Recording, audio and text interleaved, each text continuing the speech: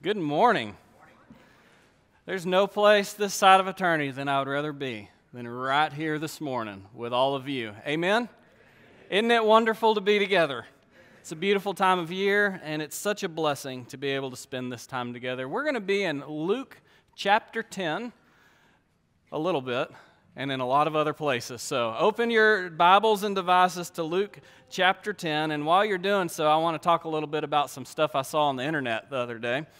I was browsing around, and I came across an article that shared some of the habits of the ultra-wealthy, specifically the habits of what they're choosing to do with their bodies when they pass away, and I found it quite interesting, because for the small sum of $200,000, you can have a team of specialized, I don't even know what you call them, specialized people rush in right after you die, and they start the quick process of putting your body on ice, and they cool you down really fast, and they take you to a vat of liquid nitrogen, and they freeze your body just in case someday we figure out how to wake you up.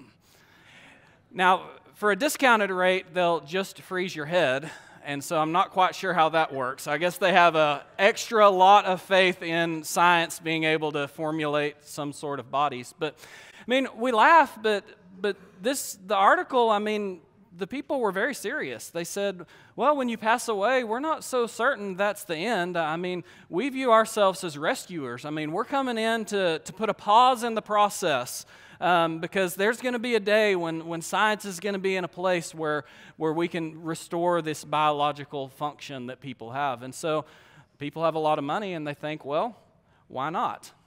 Well, I think we have a reason why not.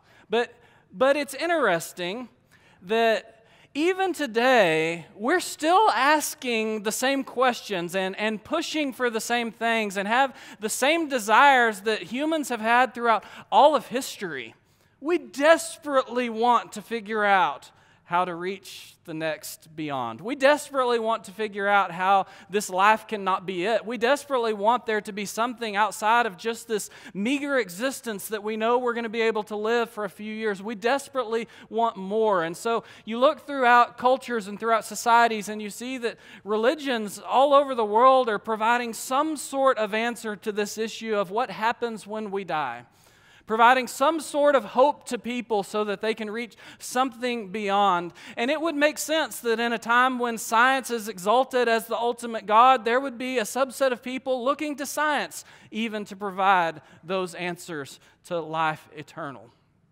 Here in Luke chapter 10, this lawyer asked Jesus the same question that's been asked for thousands of years. He didn't exactly do it with pure motives, but the fact that he was asking the question means that it was a central question that a lot of them had. In Luke chapter 10, verses 25 through 28, we read, "And behold, a lawyer stood up to put him to the test, saying, 'Teacher, what shall I do to inherit eternal life?' And he said to him, 'What's written in the law? How do you read it?' And he answered, 'You shall love the Lord your God with all your heart, and with all your soul, and with all your strength, and with all your mind, and your neighbor as yourself.' And he said to him, 'You have answered correctly. Do this, and you will live.'" What shall I do to inherit eternal life? I mean, that's the question, the age-old and important question that we've been asking since the beginning. Death is a huge motivator for us. It's something that's looming out there on the horizon for all of us. And so from the beginning of time, we've wanted a way to escape it.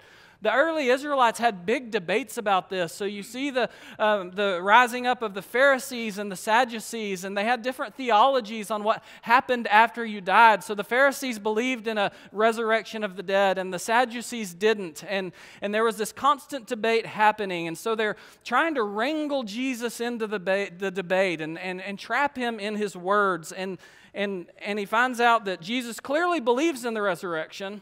but Jesus has a more fundamental understanding of it than any of them. Here, the lawyer combines two Old Testament teachings, the Shema from Deuteronomy chapter 6, which we're going to read here in just a second, and another teaching from Leviticus 19. Now, we studied just a few weeks ago on a Sunday evening what it meant to love your neighbor. And I would love for y'all to back up and spend some time looking at that lesson. I think that's an important outgrowth of what happens when we love God. But for the next 4 weeks here on Sunday morning, we're going to really zero in on this teaching statement that's pulled from Deuteronomy and repeated 3 times in the New Testament, in Matthew, Mark, and Luke by Jesus. And we're going to zero in on the elements of it and see what we can learn about our hearts and our souls and our mind and our strength. I want to read Deuteronomy 6, 1 through 9, give you a framework of where it comes from. Now, this is the commandment. The statutes and the rules that the Lord your God commanded me to teach you, that you may do them in the land to which you are going over to possess it, that you may fear the Lord your God, you and your son and your son's sons, by keeping all his statutes and his commandments which I commanded you, all the days of your life, and that your days may be long. Hear therefore, O Israel, and be careful to do them, that it may go well with you, and that you may multiply greatly as the Lord, the God of your fathers, has promised you, in a land flowing with milk and honey. Hear, O Israel, the Lord our God, the Lord is one. You shall love the Lord your God with all your heart and with all your soul and with all your might. And these words that I command you today shall be on your heart. And you shall teach them diligently to your children, and shall talk of them when you sit in your house, and when you walk by the way, and when you lie down, and when you rise. And you shall bind them as a sign on your hand, and they shall be as frontlets between your eyes. And you shall write them on the doorpost of your house and on your gates. That would have been the passage that the Israelites were drawn to. It was no surprise that the lawyer mind went to this, because every morning from when he was a small child, he would have woke up and said this prayer. The Lord your God, the Lord is one. Love the Lord your God with all your heart, with all your soul, and with all your might. This was a central teaching point. It was written on their gates and on their doorpost. It was something that was carried close everywhere that they went. And so it would make sense that Jesus would have repeated and been drawn to this often. You know, as we look at this teaching in Matthew, Mark, and Luke, it's a little bit different each time. It's possible they were kind of referring to one of the same instances, but I don't think so. I think that this was probably something that came up often as people interacted with Jesus. This was something that he talked about often. And in here, he actually kind of flips the question and he puts it back on the lawyer. And when the lawyer repeats these 4 important elements, he confirms that it was indeed the truth. So as we break down these 4 things that are spoken of here in Luke chapter 10, you're going to see some considerable overlap from week to week. You're going to see that many of these 4 elements share a lot of similarities. And I think that that's good, because that means that we're going to get to hear over and over again some of the things that were super important for Jesus to talk about. But I think you're also going to see, as we step through these 4 different elements drawn out, some differences. And that's important for us to be drawn to as well, because the differences are the reason that Jesus spoke of them in separate terms. So we're going to find the similarities and the difference both help us grow in our love for God. And I'm excited to walk through that over the next 4 weeks. This week in particular, we're going to zero in on the first element, the heart. We're going to zero in on the first element, the heart. Now, we are quick to separate the immaterial from the material. I think that's probably kind of maybe taught to us. It's a part of the culture that we live in. We see the difference in the physical and the non-physical, the tangible and the non-tangible. So we have science on one hand, and it describes the things that we can see and touch and feel. And then if you want to talk about things that you can't see and touch and feel, then you come to church and you listen to that preacher guy talk, because he talks about all of these immaterial things. And we kind of tend to put them in 2 different categories. So we approach a teaching like this, and we hear these different elements that Jesus lays out. And I think that we're quick to try to categorize them into the material and the immaterial.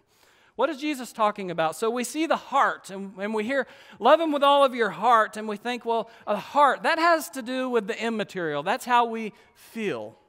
And he says, then love him with all of your soul, and we think, well, okay, that's maybe something that we use to make decisions, our the choices that we make, maybe our will.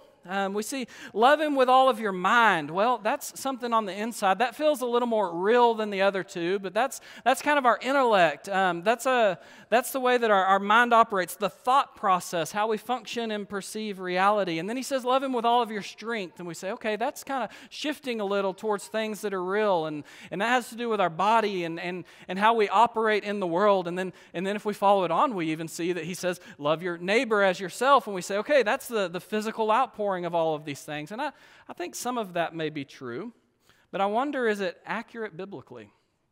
As we look at this term heart, is that really what Jesus meant to communicate? Is that really what our takeaway is supposed to be, that we're supposed to take these little separate elements of existence and somehow work God into all of them? Maybe, but I'm not so sure. In fact, as I started studying and trying to understand the heart, I got to be real honest, I got myself a little confused. I mean, it's used in a lot of different ways throughout Scripture. In Hebrew, the word is labab, and it's actually translated differently throughout the Old Testament depending on the context. It was a pretty common way to talk about a lot of different things. In Greek, we see cardia, cardiac, that would make sense, cardia in the Greek. And even in the New Testament, it's talked about in a lot of complex and different ways. So we're going to do something this morning that's a little out of the ordinary for me. I like to zero in on one text and kind of stay close to that text and really unpack it. But as I was studying, I had to kind of open up and do more of a word study. And so we're going to actually walk through a lot of different verses this morning. It may feel like drinking from a fire hose for a little bit, and I'm going to go fast. So I want y'all to be patient with me. I'm going to put the verse references on the screen. The text is not going to be up there. So if you are someone who wants to go back and really study later, take a picture, take some pictures as we go, and then you can read on your own. But the point of this is not to study the context or the teaching of each individual verse. What I want you to look for and see is how does God view the heart throughout all of Scripture? So we start with it being viewed as a physical organ. Even in the Old and the New Testament we see this. In Genesis 18:5, he talks about, while I bring a morsel of bread, that you may refresh yourselves. And there the word yourselves is actually labab, heart. That you may refresh your heart, and after that you may pass on. In Judges 19:5, on the fourth day they arose early in the morning, and he prepared to go. But the girl's father said to his son-in-law, strengthen your heart with a morsel of bread, and after that you may go. In Acts 14:17, it says, for he did not leave himself without witness, for he did good by giving you rains from heaven and fruitful seasons, satisfying your hearts with food and gladness. So we see that the first element when the Bible talks about the heart, it's this physical part of us that gets nourished by food itself, a physical part of our being. But there in Acts, you see that he also slid in that extra little term, with food and gladness. You see the heart as the center of physical life quickly moved to be talked about as if standing for the person as a whole. And that's really where the complexity of this word comes in, because it talks about a lot of different ways it talks about the heart in a lot of different ways when it comes to the human experience. So in Matthew 13:15, we see it's the seat of intelligence. For this people's heart has grown dull, and with their ears they can barely hear, and their eyes they have closed, lest they should see with their eyes, and hear with their ears, and understand with their heart, and turn, and I would heal them. So you see, the heart is spoken of as something with which you exercise this muscle of understanding or intelligence. Now, I think it follows from that the heart is also involved in the thinking process, and we see that as well. In Luke 1:66, as Jesus is brought to the temple and Simeon talks, it says, all who heard them laid up in their hearts, saying, what then will this child be? For the hand of the Lord was with him. So the heart is the place where these thoughts were being processed and laid up. Mary is spoken of the same way. In Luke 2:19, it says, Mary treasured up all these things and pondered them in her heart. So the heart was a place of pondering. Isaiah 46:8, remember this and stand firm. Recall it to mind, you transgressors. The word mind there, kabab, heart. So the heart was a place where they recall things and remember things. But more than just that, it was also the seat of the will. It wasn't just a place where you think. It's a place where you make decisions and put that thinking into action. So we see in 2 Corinthians 9:7, each one must give as he has decided in his heart, not reluctantly or under compulsion, for God loves a cheerful giver. So the heart is the place where we make decisions of the will. Acts 5:4, while it remained unsold, did it not remain your own? And after it was sold, was it not at your disposal? Why is it that you have contrived this deed in your heart? You have not lied to man, but to God, the text says. So we see the heart is a place where you can contrive and decide to do things. Maybe they're good at times, and maybe they're not so good. Romans 6:17 says, but thanks be to God that you were once slaves of sin, have become obedient from the heart. So you see there, obedience flows from the heart to the standard of teaching to which you were committed. So we think with our heart, we make decisions with our heart, but it's also the place where feelings come from. This is where we first go to when we think of hearts. In Psalms 4:7, it says, you have put more joy in my heart than they have when their grain and wine abound. In Psalm 143:4, therefore my spirit faints within me, and my heart is appalled.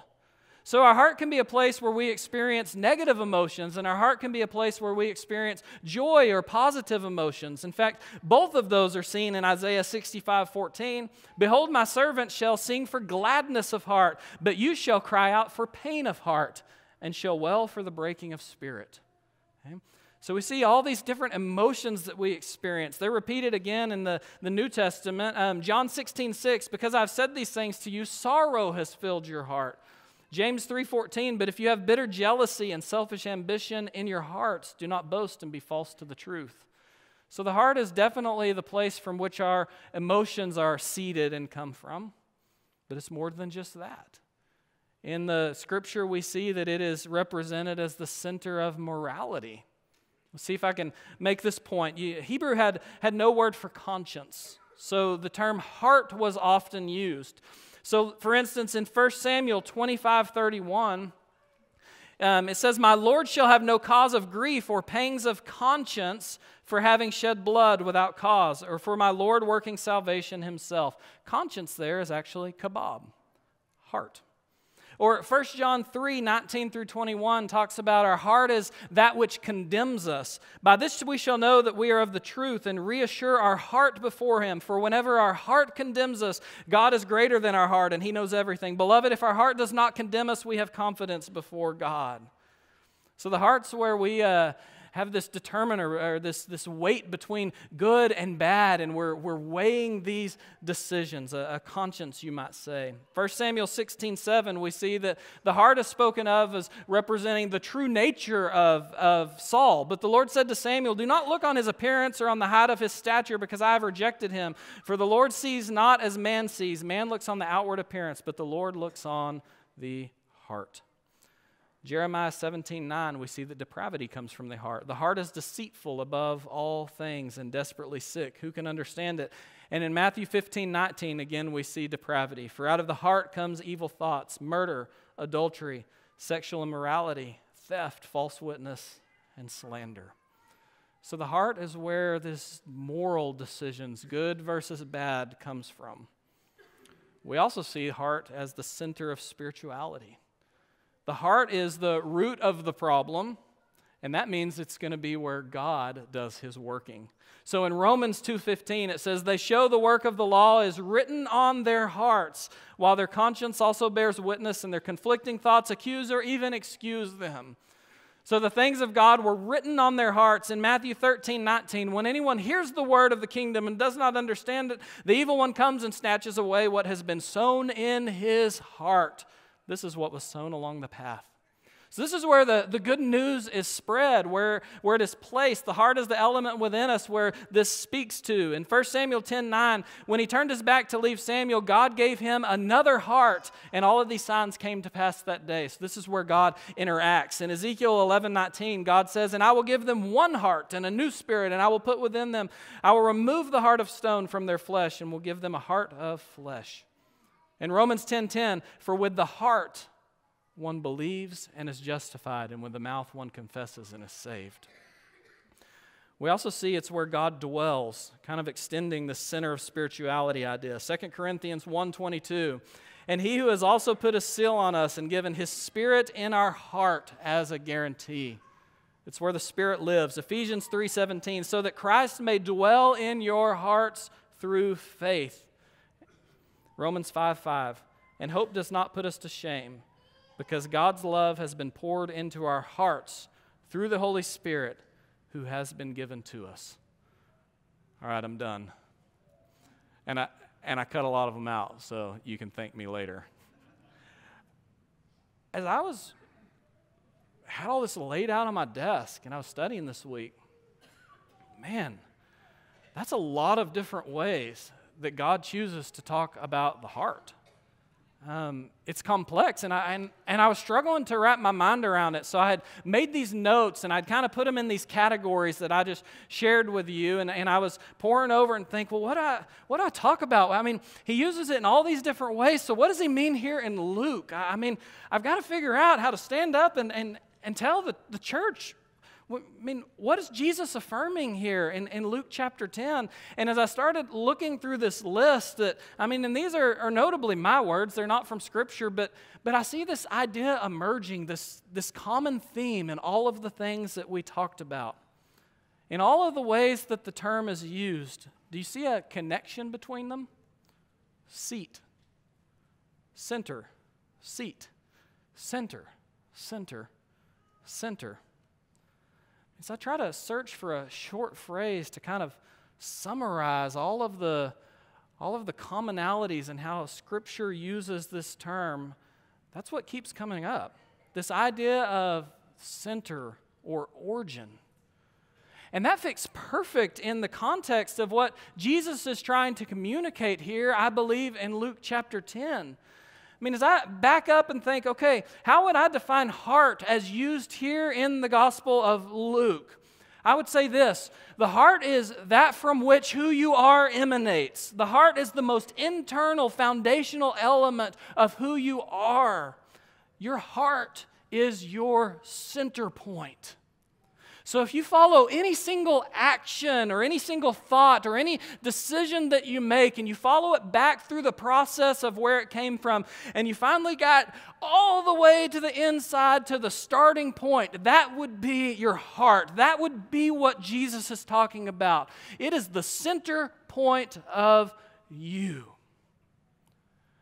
Now, I think most humans love God the way they love other humans. We have limits set by our own love of self. I'm going to say that one more time. I think most of the time we as humans love God the way that we love other humans. So we have these limits set by our love of self. In other words, at the very center point of you is you. And that's the most natural state for us to find ourselves in. We may put a high priority on our spouse or on our children or even on God and the people here. But what we really struggle with, they may get close to the center, but they're in the very center. There in the very center, I often find myself. And that means, by definition, there's a limit. There's a limit on the love that I give to all else. I think this is what Jesus was trying to communicate here at the very beginning of this passage, is that you have to get yourself out of the way. You want eternal life? Yeah, I do too. And it's not going to be found in a $200,000 vat of liquid nitrogen or anything like that. It's going to be found in something a lot more simple, but maybe in a sense a lot more difficult. It means that we have to get ourselves out of the way. And Jesus backed up and he said, hey, you need to understand from the very beginning of time, all of the law and the prophets have been trying to communicate this exact same thing to you. This exact same thing of getting yourself out of the way and making God the center point. The Israelites struggle with this. We struggle with it today. And so I asked myself, what does it look like for you to love the Lord your God with all of your heart? What does it look like? Now, most of you learned at a very early age this model of the solar system that has the sun with all of the planets orbiting around it. Really fascinating to learn as a child, and we make mobiles and models of it, and we present it to our classmates at school, and no one today really debates that this is true. But it was back in the 16th century when Copernicus presented this mathematical model for how everything might rotate around the sun, and he got a lot of feedback from it, a lot of negative feedback from it. And in fact, then Galileo pulled out his little telescope and he confirmed all of these mathematical models. And all of a sudden, all of these theologians kind of had a mess on their hand. You want to know why? Because they believed that the crown jewel of God's creation, us, the earth, that had to be the center of the universe. That had to be the point around which everything else rotated. Why? Because we're the crown jewel of God's creation. We're obviously the center of the universe. That's how it works. And I got to be honest, no matter how hard I try, no matter how much I believe in this model that we see up here on the screen, no matter how much I know that to be true, there is still a piece inside of me that thinks, but I'm the crown jewel of God's creation. And maybe the physical universe rotates around the sun, but it kind of feels like the world rotates around me. I would guess some of y'all feel like that too. Some of you may remember the Truman Show that came out in 1998. It's been a long time since I've seen it. I was trying to think of a sermon illustration. This show was about a baby. His name is Truman, and he was raised on set, on a television set from birth. And all of the world tuned in to watch the life of Truman that was being filmed with all of these hidden cameras. I mean, this was like legit reality TV. They were following this guy's 24 hours a day, following his life. It was unbeknownst to him that everyone in his life was an actor, and all of the cameras were focused on him all of the time. And so they had paid actors that would come in and promote different products.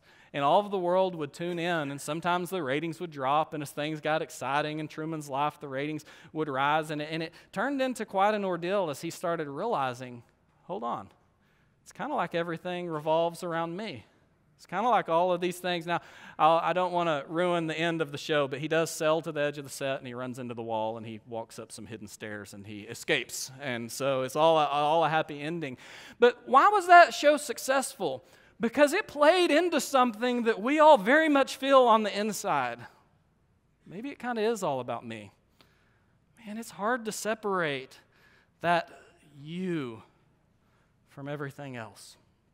It's easy to get so involved in yourself that you feel like the world revolves around you. It's easy for me to make myself the center point from which everything emanates.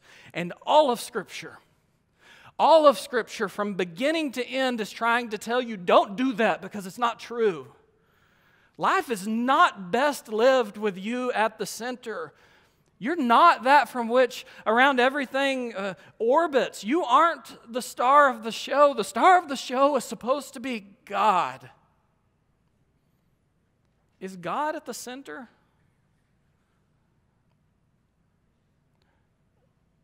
Or really are you at the center? This next image is, I felt like best represents what I'm trying to communicate. We've all been unable to resist the urge of walking up to a perfectly still body of water and disrupting the peace by throwing a rock into it. We all know what that looks like, the ripple that begins in the central point and makes its way outward to the edge. When I talk about the heart, this is what I mean. It's that center point the center point that everything else is coming out of. It makes me wonder, what's my life really centered around? What's starting the ripples that eventually reach the shore that everyone else sees? All of the law was designed to help people bring God into his rightful central position. And I believe Jesus carried on that legacy in his teachings and saying that, look, you want to reach eternal life? This is it. You need to start at the core. You need to start at the center. Loving the Lord your God with all of your heart. That means God. God is the one that starts the ripples. Now, maybe you're not a believer. Maybe you come today wrestling with the idea of death. I think this passage is great news because it tells us that there is a definitive way around it, and you don't have to be rich, and you don't have to save up $200,000 and freeze your body in a vat of liquid nitrogen. Jesus says it's a lot more simple than that. You don't have to go through and accomplish this checklist of tasks. If you want to have eternal life, then you need to start by transforming who you are. You need to start with a transformation that begins at the center and radiates outward. This is about living a different, transformed life. A transformation that changes every element of who you are from the core. And it means that you have to let go of something that's difficult but very important. You have to let go of yourself. In the New Testament, we see this pattern emerging over and over again. People see this and they say, "Ooh, I maybe do need to be living for something bigger than myself, because I can now see that myself is very temporary and it's going to expire." And as they do, they begin to believe, I believe that there's something bigger out there. I believe that Jesus was God's solution to this. And because of my belief, I'm going to change. We call that repentance. Belief and repentance is always accompanied throughout Acts with baptism. Baptism is how we attach ourselves to the saving blood of Jesus Christ. So if you're here this morning and you're wondering about eternal life, you're wrestling with death, I'm here to tell you that we have an answer. An answer has been given to us. The transformation starts at baptism, and that's what transforms our core and puts God in his rightful place. And I would encourage you not to leave today if that question is on your heart and you haven't taken care of it. It could be that you are a saved believer, but you're wrestling. I fight this every day, keeping my heart focused on the things it needs to be focused on. And you know what? That's one of the reasons that we gather together in this place, is to encourage one another and to provide accountability, to help us recenter our hearts on the things that are most important. So if you're wrestling with that today, and if it's particularly urgent, we want to help you. You can come forward during the invitation song. We would love to pray for you. We would love to partner with you. We will hold you accountable and walk with you. If there is anyone here with a need this morning, we invite you to come forward as we stand and sing.